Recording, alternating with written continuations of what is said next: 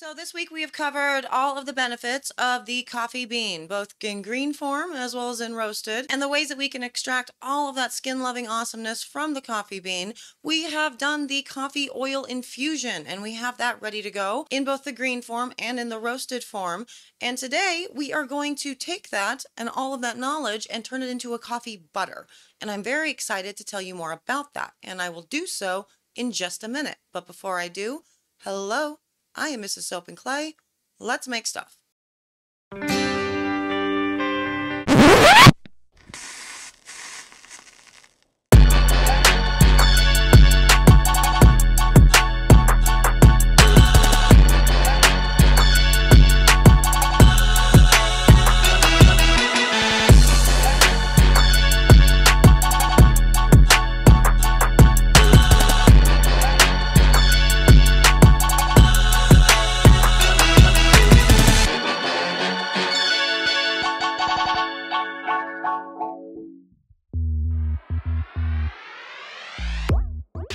How's it going, Sudsers? Welcome back to the channel. You are at Soap and Clay, where we make all the soapy things. And this week we are making all of the coffee-loving things. And we are tackling the coffee bean and all of the awesome components contained within coffee and how they can benefit our soap and cosmetics. And so before we can actually get to the making of all of these awesome products, we want to get all of our extracts done. We want to get all of our infusions done. We want to make our butters. We want to make all of the materials that we need so we can get ready to create. So hopefully you've been following along with this and you've been making your coffee oil and all of your infusions and you're ready to go. Because today, as I said, we're going to turn it into a coffee butter.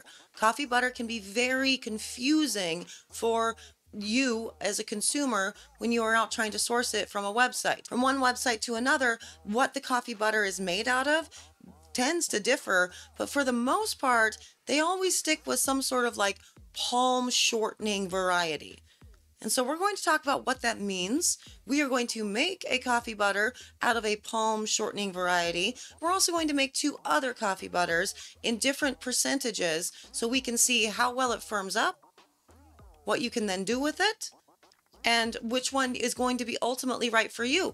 And at the end of this, you may decide that it's better for you to just go ahead and purchase it from the source. But I'm thinking after you are actually aware of how this stuff is made, you're probably not going to want to. So let's get to the video and we can do all of those things, 3 different coffee butter recipes, there.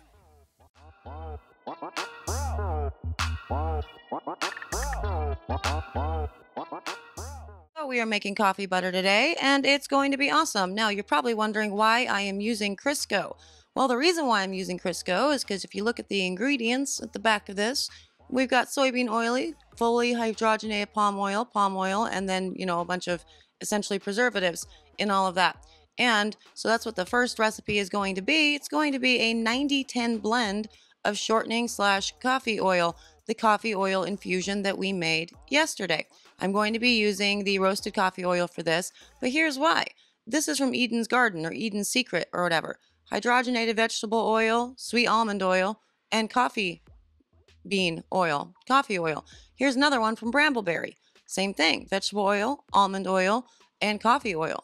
And we don't have percentages, but I did find percentages from the MSDS, from all of the information sheets from, I think, New Nature's, I don't remember, hold on, New Directions Aromatics. And so it looks like the hydrogenated soybean oil, 30 to 100%, and the coffee seed oil is from 3 to 10%. And so this is literally what we're making, same thing. And for this price, what Brambleberry sells this for, $22 for half of a pound? Insanity. We can literally make this from home. So you have in all of these versions a type of hydrogenated oil, so either a soybean or a palm, and sometimes you have sweet almond oil. Cool, awesome. Can't you get like 7 pounds of sweet almond oil from Soaper's Choice for like less than $30? So that price point isn't adding up to me. And then the coffee oil, which again, this is a different method, so it's going to be coffee oil plus whatever carrier oil you put into it in order to extract all of the oils from your coffee bean. But as we saw in yesterday's video, there's really no difference in doing it this way versus pressing.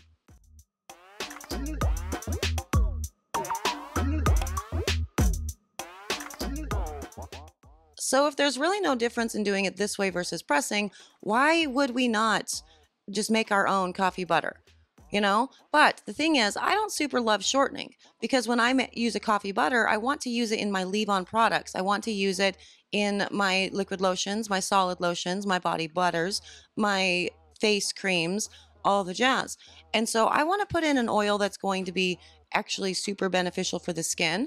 No hate on shortening, but that's not something that I would ever put in any of my leave-in products. Fine for soap. I think we made a shortening soap out of this can of Crisco. And that's great. That's awesome. Had a great bubble. The hand feel was awesome. But for a leave-on, yeah, no, I'm going to go with something nice. And so for the next two recipes, we are going to use shea butter, but we're not only using shea butter, we're going to also play with those limitations, because remember, it was for the coffee seed, the one that we did, it was a very small percentage of coffee oil that actually gets added to this, right? So up to 10% in all of the information sheets that we can get from our vendors.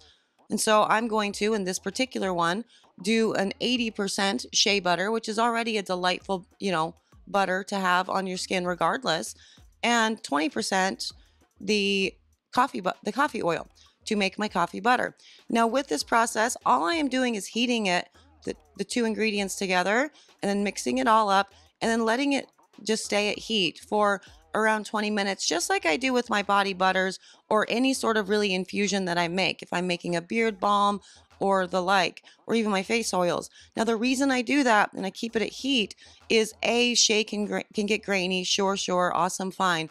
But two, more importantly, I really want it to be heated up to a nice temperature around 120 degrees to make sure that everything is going to incorporate well and all those fatty acid chains are going to start playing with each other and bonding well, so you don't have to worry about continually shaking things up or whatever in the final whatever. In this particular instance, we are dealing with a solid, so there's no shaking involved, but it just makes me feel better, so everything is more evenly distributed. Now, for the third one, as I said, still using shea, but I'm going to use shea and at 70% for this and 30% for the coffee oil that we created. Again, still using the roasted coffee oil that we created. Technically, it's a new one because the plastic in the first infusion, and I just finished the video with it and whatever. Anyway, point is, we're going to try this at 70-30 to see how far we can push the limits on the butter itself so it still gets firm.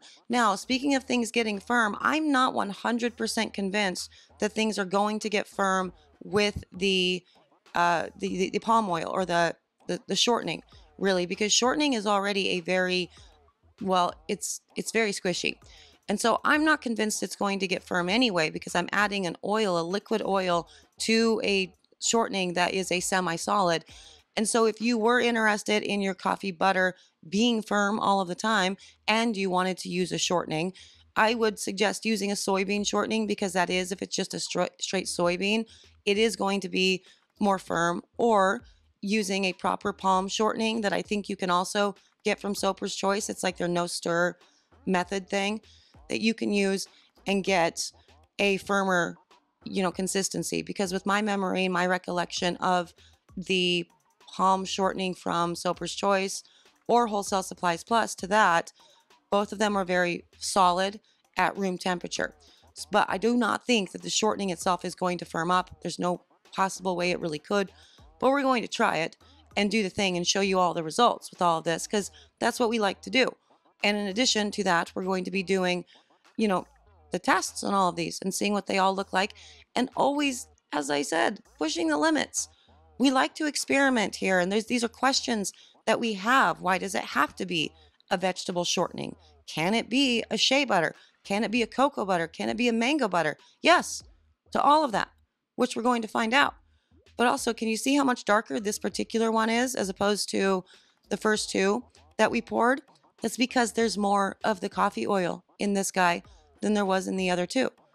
So there's that. Now for these, I'm just going to let them firm up until they're firm. So, a couple hours or whatever. But for me, it's always the next day. I don't know why I do this, but I didn't come back and finish the refilming. It will be the next day's footage, which is going to come for you right away. And we're going to test all of these things and see what it looks like, what the hand feel is, if it smells like coffee, all the jazz, like I said, now for you, but I got to go to a cool title screen because I love the title cards. So we're going to go do that right now and have some fun with it.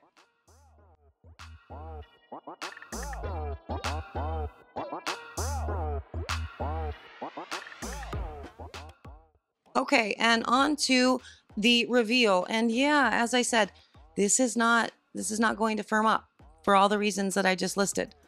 But all of the raw materials are already there. Now, remember in the video when we were talking about infusions, as well as the video talking about the overall benefits, when I looked this up, and you can go back and look at the description and check out the information that I left in the description box and different links.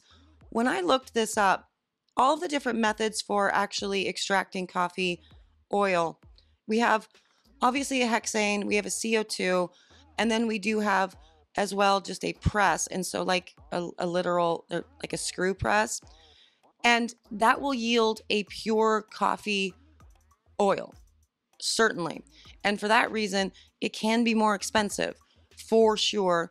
And so with that, what I would suggest to actually ensure that you're getting the potency of a coffee oil in each of these products would be to increase the amount of your own coffee oil infusion that you're putting into these. So say you're 30%. This is a 20%, and it is very, very firm. It took a lot to break that. That was really rough. And for the hand feel of it, feels amazing. And it smells like coffee, which is very nice. And for this one with the 70/30, we are looking at a very easy break. Now that said, I poured this thinner than the other, so it's going to be an easier break anyway. But the hand feel is great, and the coffee smell is super potent. So this is a nice, easy, more cost-effective way to create your coffee butters at home, so then you can fully customize them and make them your own and put the oils or the butters in it that you actually want, while still getting all the benefits from your coffee oil that you also created on your own without having to spend an insane amount of doll hairs in order to create it. This is my thinking. Now that we've done all this fun stuff, though, it is time to do all of the tests and all of the making of the things, which is what we're going to be doing next week with all the fun. But for now, we're going to go back to my face and talk a little bit more about all of this awesome coffee stuff. And there it is, 3 different versions of a coffee butter. And yeah, for my part, the first one with the shortening, yeah, I don't like it. It's too squishy. It's like shortening, That said, I used Crisco, and so I do know palm shortening can be firmer. So you can totally use palm shortening or just a straight soybean oil that's just, straight soybean for the shortening. But for me, it's a little bit too soft, and I want to use my coffee butter in my cosmetic formulations. And so I want it for my body butters. I want it for my lotions. I want it for my creams and my hair conditioners. And so for that reason, I don't want to use a shortening because I do consider it a lesser product when I am formulating cosmetics. In soap, awesome. Love that. Do the thing. For cosmetics, I do want something that's going to be a little bit more skin loving. So for me, the other 2 recipes are going to be a lot better. Obviously, you don't have to use the shea. You can use any other type of butter that you would like. To that, I'm already sensing I'm going to get the question. The answer is yes. You can just immediately create your body butter from this right away and just, bypass the infusing of the things. You can totally do that. Have a ball. Especially if you're using my method wherein I heat all of the oils and the solid butters and everything and keep them at temperature while they're doing their thing. So absolutely, have a good time. I hope you guys had a good time with this one. If you want to subscribe and do that thing. Sudzers, I always have a good time with you. Thank you for being here. Thank you for existing. Have you made your coffee oil? Are you going to make your coffee butter? I've been having a ton of fun doing this so far. I hope you guys are having a ton of fun too. Get all those things going over the weekend. We are going to do one more extract of the coffee variety before we actually dive into making of the things, of the soaps and the lotions and the scrubs and all the jazz. So get all of your stuff ready, and I'll meet you back here tomorrow for another round of coffee driven and fueled soapy fun. Bye.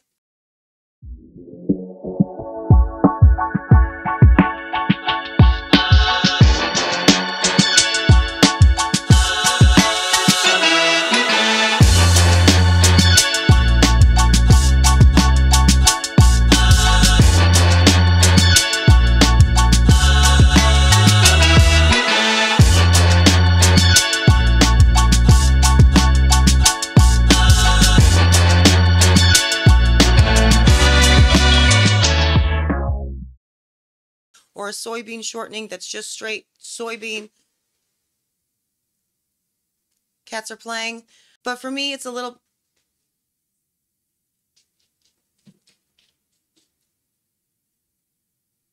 Cats.